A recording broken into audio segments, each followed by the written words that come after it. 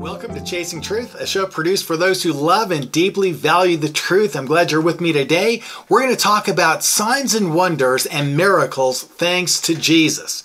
Now, we all need power and wisdom to navigate successfully in this broken world that we live in. And Pentecost marked the coming of that empowerment and acumen for successful living. It was the Pentecost following the death of Jesus at Passover that the long-awaited Holy Spirit came and changed everything. Since then, signs and wonders and even miracles break forth for those who believe. Now I'm going to jump right into Acts chapter 2 and verse 22. It's a beautiful statement here concerning Jesus. In fact, I'll be reading 22 through 24. But listen closely.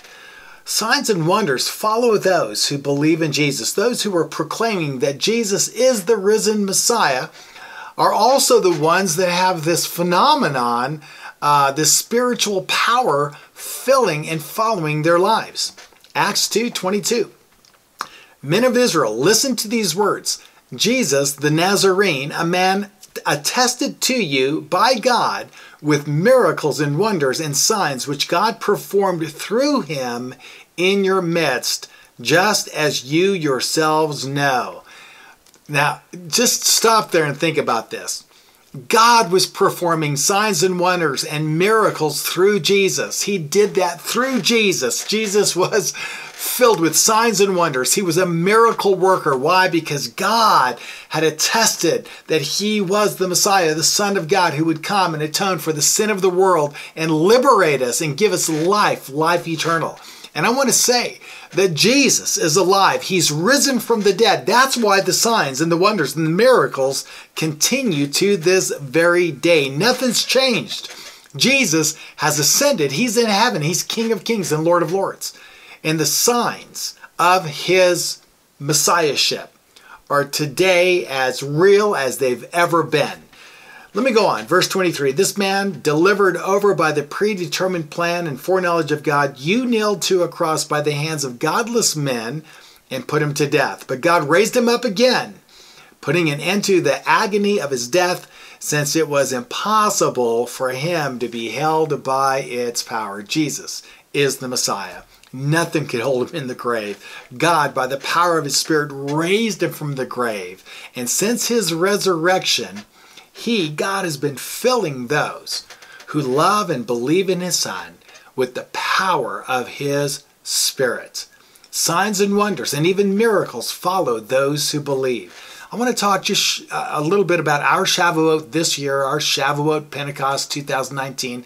We do it at Denver Central Park every year. It's kind of a citywide event, but we had a great time. Messianic Jews, Messianic Gentiles coming together to celebrate the giving of the Torah and the outpoured Spirit, the empowerment of the Holy Spirit for our lives. We had a great time. We had some very, very ancient liturgy, along with music and worship. We had a great dance, a big dance fest, and a lot of joy, and then some teaching, of course. And at the end of our event, we just said, hey, let's pray for a fresh new infilling of the Holy Spirit. We did this at the end of the event. We had our leaders come through and pray for just anybody and everybody that just wanted a fresh new infilling of the Spirit, the presence of the living God. One man was standing there, late teens, he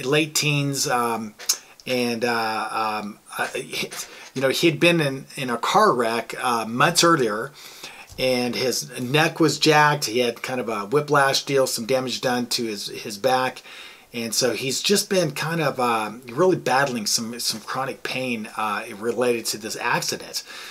In fact, he has migraines, and even when we went to pray for him, he had mentioned that he'd just been all day long with migraines, ongoing pain from his neck down through his lower back. One of our prayer leaders actually got my attention. He's an elder and also a medical doctor. And he asked me to come over and pray with him for this young man. So we did. We prayed for him. And we just began to lay our hands on him and on the top of his head. We said, Holy Spirit, come. Jesus, in your name, we pray for a fresh new infilling for this young man, for his needs. And we just said, Holy Spirit, come, fill him from the top of his head to the soles of his feet. And we just waited a few moments as we just waited on God and just being responsive to what God was wanting to do. And I asked him, I said, are you sensing anything? Are you feeling anything? And he just kind of looked at me and he said, my headache's gone. My migraine is like, it's gone. He says, I don't have any pain in my head anymore. And I said, really? He says, yeah. And I said, well, let's keep praying. And so we did. We continued to pray for his neck. We laid hands on his neck and we said, Holy Spirit, come and just touch this area where there's been damage. And it was amazing. We asked him again, are you sensing anything, feeling anything? He goes, the pain in my neck is gone. He says, it's gone too. And he was like, he was kind of surprised, a little bit shocked. And I said, well, how's your lower back? And he said, well, my back's still hurting. And I said, well, let's pray for that too. And we laid hands on his back. We just said, Holy Spirit, come into this area of his back and just heal him from the damage that has been done. And we just continued to pray for him. And sure enough, he said, the pain is gone. The pain is gone. He says, I have no pain in my back, my lower back, my upper back. I have no pain in my neck. The migraine is gone. And we just rejoiced with him. It was just really a wonderful, wonderful experience. And to see him, being impacted by the presence of the outpoured Spirit was just priceless, man. I was just thanking God. I've been riding on that for the last week and a half, 2 weeks. What a powerful, powerful move of God in this young man's life. I want to say this. Jesus is alive. He is risen. He's ascended into heaven. He's the King of kings and Lord of lords. And he has sent his Holy Spirit, just like he promised, for all those who believe, for healing, for wholeness, for the empowerment to live our lives in this broken world, to live in the context of his kingdom and his kingdom ways. So I have a question for you. What about you? Do you believe this? Do you need a fresh new infilling of the Holy Spirit?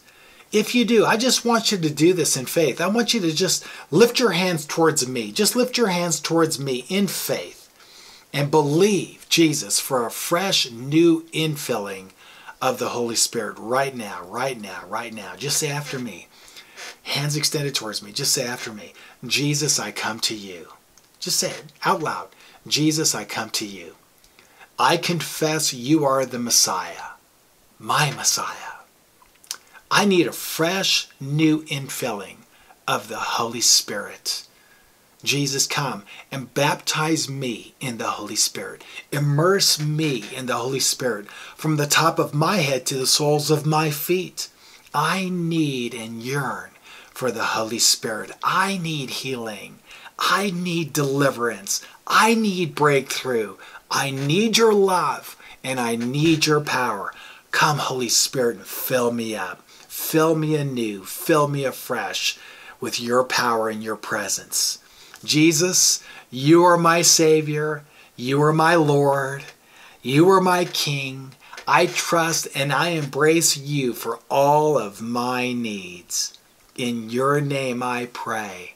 I thank you, Lord. You are everything to me. In your name, amen. Now, as the Holy Spirit moves in your life, be sure to share with others what he's done for you today. Be sure to share that. And after sharing with your friends, ask if you can pray with them for a new infilling of the Holy Spirit for their lives. Just continue the trajectory of the grace of God through Jesus coming into your life and then through their life. Just continue on that. Proclaim that Jesus, in him, has come the rule and reign and love of God. It comes to all those who believe. And proclaim that through Jesus, the presence and the power of the Holy Spirit is available to all who believe. Well, that's it. Thanks for chasing truth with me on this beautiful matter. Please subscribe to this channel, comment below, and if you have a chance, check out all of our social media at graftedin.com.